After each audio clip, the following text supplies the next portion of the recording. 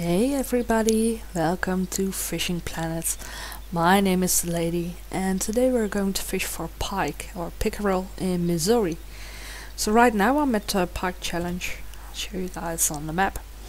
So I'm right here, Pike Challenge, and we're fishing for pike here, and then I'll take you guys to Last Songs of Summer right there, and I'll show you the spots where you can catch pike there as well. Okay, so first off, let's just try and catch a pike. I'll talk about the gear and stuff later. So this is a spot. If you walk onto Pike Challenge, here's where you walk up on. And what you do is you walk all the way to the left, but not the last couple of meters. For the simple reason is that there's pike here as well. So I like to keep a little bit more distance. That's why I'm standing a few feet away from the dead log. Now where you need to cast is right about there. So it's like here and then to there. Now when you're going to cast, mind the following. So we're casting between a square made by dead trees. So we have one here, another one, the V1 there, we have a dead tree there, and then we have one here as well. And when you're going to cast between these two dead trees, what you need to watch out for is if you were to cast right there, is that your line will get tangled up by this one. And then if you were to cast right there, your line gets tangled up by this branch. So that's what you need to watch out for, but other than that, you're completely good to go. So what I'm doing is I'm going to do a cast, and let's see if we can catch something. So as you can see, I have a casting spoon, 9 gram number 1. You can also use it up to 2.0, so no worries about that. And the technique that I'm using is stop and go, which is in my opinion the easiest one.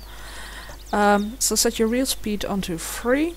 What you do is you hold the left mouse button for a second, you release it and wait for a second. You hold it for a second, release it and wait for a second. And that's pretty much it. So now you just wait until you see that the tension on your bar rises, and then you hit the right mouse button to make a strike. Now I hope we can catch a fish. In this first try. We'll make it a lot easier. Yes, and there we go. And here you guys can immediately see that I had some problems there with the tension. And what I'm doing on purpose now, angling my rod to the right, is so that the fish wasn't going to land on the land itself instead of on the water, because that's also what can happen. So if the fish jumps out of the water, instead of staying back in the water, it will land on land, and then you have to reel it in over land. And for me, it takes the fun out of the game. It makes it easier to reel it in, but still, it's not really fishing. So here we go. We have ourselves a grass pickerel. It's a small one, not a very big. For a grass pickerel, it's a normal one. And we get 7 experience points for it, so that's cool. Okay, now I don't know if you guys saw it, but it was already jumping right from the start, and then it became a bit docile as it came here, so it didn't really give up a fight. But there are pike, especially chain pike, chain pickerel, that fight a bit harder, and what they start to do is they sort of dance and jump and bounce. And as you could see right here, if you paid attention to it, you saw that there was like a blue glow around my borders. It means that your line tension is gone. So what can happen is that the fish can fall off and you've lost the fish. But it didn't happen, thankfully. So okay, let's see. So first off, I'll show you guys the catch that I've made for today. So I started at 5 AM in the morning. Didn't get very much because it is a cloudy day, so I fast forwarded time till 9 AM, and right away I hooked a chain pickerel. So then I knew I was good to go, and now it's about 2 PM I think. So first off, grass pickerel.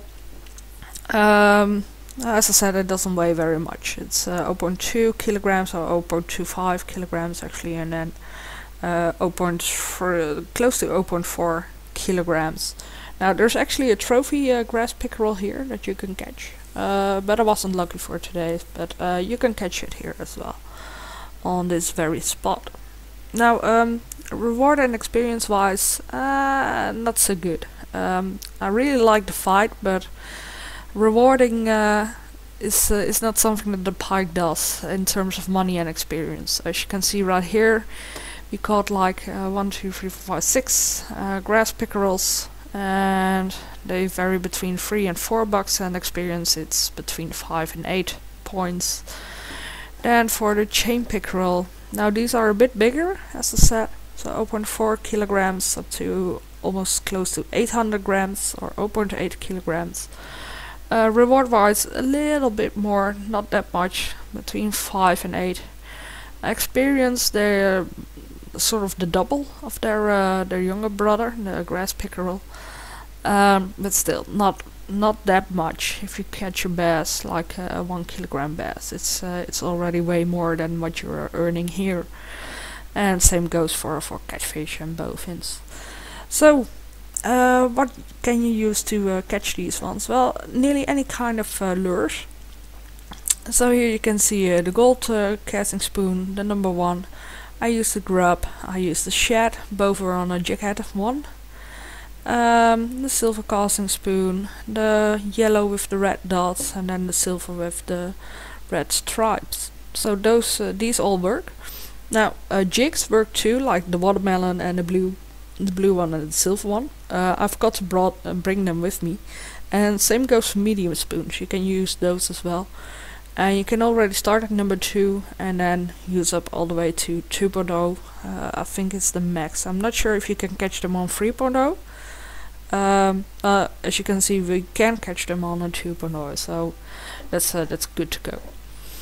Okay, so that's pretty much it. First, let me show you guys also the setup.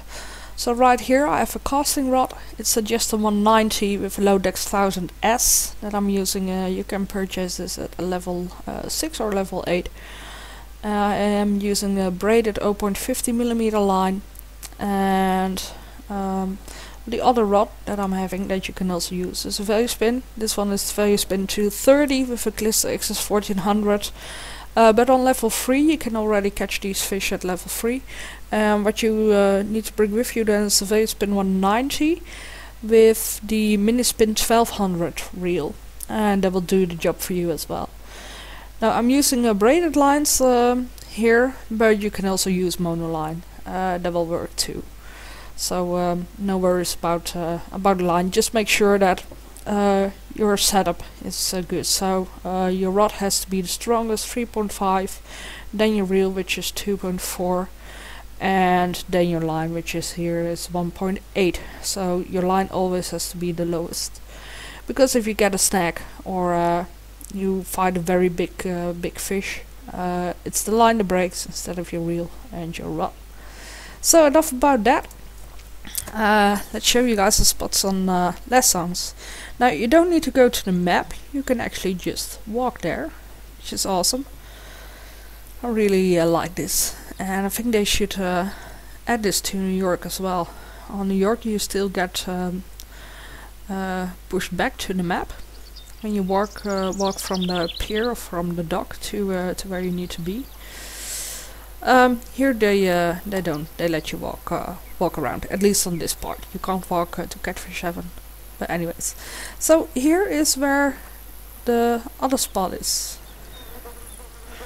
Oh, wait a second. Someone is.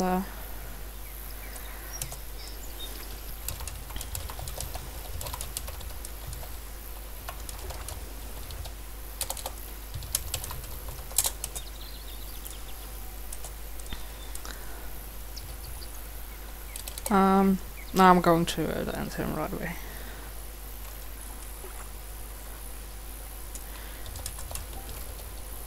Oh, go to settings, then to the last tab and hit the box in front of the Pro marker. Okay, so done with that.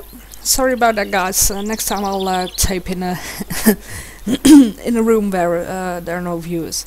But a couple of guys wanted to see me doing a video. So here we go. So notice that on the other side we had the dead trees, and that is exactly the trees that you can see right here on Last Songs. So but if I were to stand all the way on this side, of course we can't throw it in there. So that's why you have to stand all the way on the left side, and then we crosscast. That's how it's called. We crosscast there. Do note though that we have this dead branch sticking out again. So what you need to do is you need to make sure that when you cast it's a bit more here, then so that your line doesn't get tangled up. Anyway, so let's give this spot a try as well. Now I've switched rods because my casting rod can't cast as far as my spinning rod. So that's the reason why I've done that. But here it's again simple stop and go. Now right now I'm using a spoon again, this time at 2.0.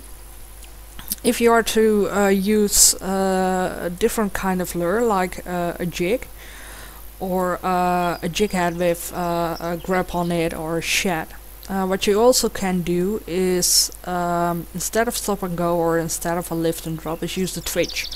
That technique works as well. If you want to know how to do it twitch, I have a video about it on my channel that you can watch as well. So okay, but this is the place that you need to be for pike. Now it's a bit less frequent that you can catch them here. Also, we're now close to 36 meters. When we're down to 25 meters, which is right a bit behind the tree, what then happens is that we enter like bass territory. So instead of pike, you can catch bass there. Still, it's nice. So if you can't catch a pike, you can always catch a bass and earn some more money than the pike can give you. So right now I'm going to reel this one in. We don't have a fish chasing it. Okay, and then the third spot. Now for this you definitely need a spinning rod. And the reason for that is simple, is you need to be able to cast really far. Now, and I know that on this rod I can't cast much further than about 58 meters, I think. Now if you can cast like 63 meters, that's even better. Because between there and 40 meters, which is about here, is where you catch the chain pike. Now I've only managed to catch chain pickerel here, and not grass pickerel, but it is a spot. So just for you guys, so you know it. So now I'm on 57 meters, which isn't very.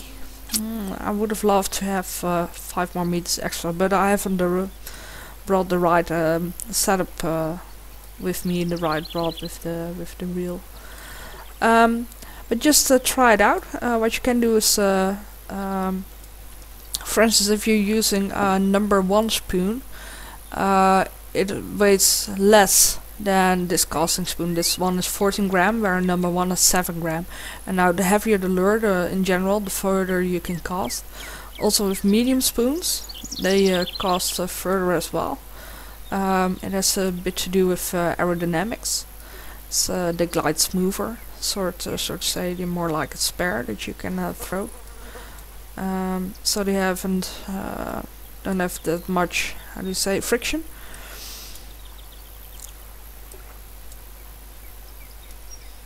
Okay, and I have a snack there. It's solved already. Now I'm going to reel this into 30, and Yeah, nothing else. So now I'm starting to reel in the line, for the simple reason that right now I won't be able to catch any pike anymore from 30 meters. The only thing that I will catch is bass. So, but those are the 3 spots that you can catch pike or pickerel here in Missouri. It's the place over there. So there, and the further you can cast into the reeds there, the better it is. Now then, the other spot was on this side of the dead trees, and then of course pike challenge. It's named with a reason. So go over there if you want to catch a lot of pike, which is behind the corner of there. So I think that's pretty much it.